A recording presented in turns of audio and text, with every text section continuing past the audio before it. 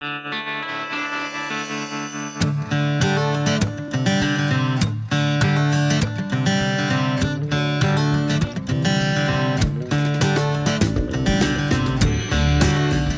this is Dr. Ray with Horse MD. Ultrasonography is a very important tool for us in equine medicine. It is the tool that we use to try to find and define the extent of soft tissue injuries that we deal with. Those included would be tendon and suspensory ligament issues or tendon and ligament issues.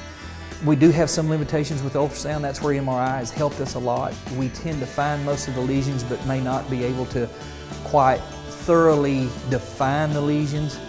So it's a tool that we use every day that we're at work typically. For the most part in the past we've used the ultrasound for tendon and ligament issues, other soft tissues, a meniscus, or to view the meniscus in a stifle. And then reproductively we've used the ultrasound for years, but now we've started to use the ultrasound with diagnosis of colic, which has really helped us in a more thorough examination of the colic patient.